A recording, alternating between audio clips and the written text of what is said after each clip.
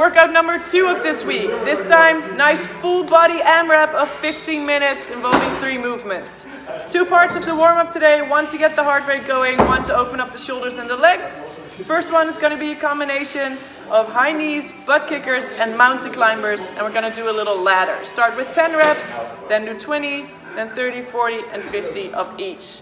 So stand up tall, get your high knees so knees come above your hips every single time. Then butt kickers, hands below your butt, heels come to the back, 10 reps, and you finish with mountain climbers, high plank, shoulders are above your hands, and you're going to pull in the legs, alternate between left and right. Complete the full ladder until you've hit 50 reps of each, then your heart rate is nice and up. Next part, 3 movements again for 3 rounds, starting with 4 negative push-ups. Either on your hands and your feet or on your hands and your knees. Hands are straight below the shoulders. Nice and tight plank. And in about 5 seconds, I'm going to slowly lower myself down, bring my elbows to the back, and drop when I'm on the floor. Scoot yourself up through your belly, collect 4 reps. Then, to warm up the legs, we're going to do some split squats. Stand up tall, 1 foot in front, 1 in the back, my feet are at shoulder width. And for 8 reps, I'm going to bring my back knee to the floor, come up, back knee comes to the floor, and push up. Knee stays above your foot, and you're going to do 8 reps on each leg. Last one is going to be Russian twist. We're all going to take 10 seconds to grab an item you can use. I'm going to grab my water bottle, get onto the floor, feet are off the floor, you grab your item and you're going to twist from left to right. Collect 12 reps. Do 3 rounds and then we're on and we can go into the workout. So no matter which level you choose today, it's going to be a 15-minute AMRAP. So make sure you have a timer at hand, set it to 15 minutes.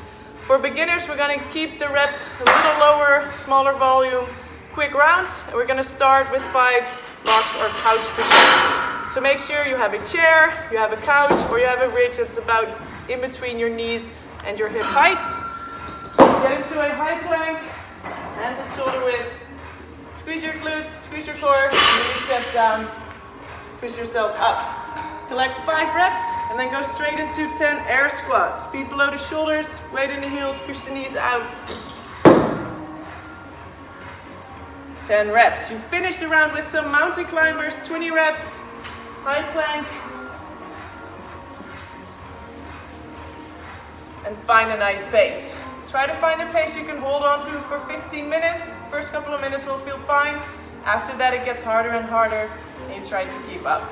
Intermediate is going to go for 15 normal push-ups. So we take away the couch or the chair and we're going to get straight onto the floor.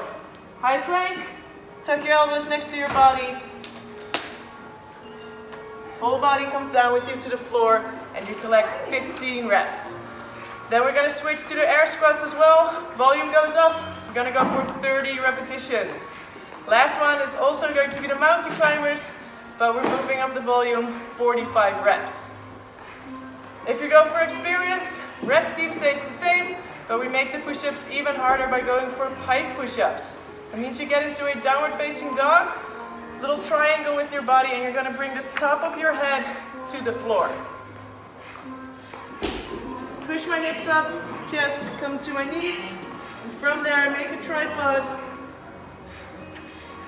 And I press my chest towards my knees for 15 reps.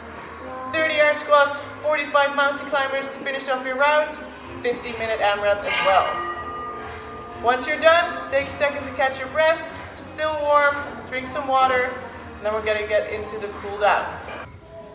After you've caught up with your breath, drank some water, we're going to go into the stretches for today. Single leg saddle poses. That means get onto the floor, one foot is in front of your body, and the other one is bent to the side. Then you're going to get down to the back on your elbows if you can, and if you're a little bit more flexible, maybe even flat on the floor. You're going to feel a stretch along your hip flexors and your quad. You're going to keep this for 2 minutes on each side. That wraps it up for this week. Have fun, log your scores, and I'll see you next time. Ciao!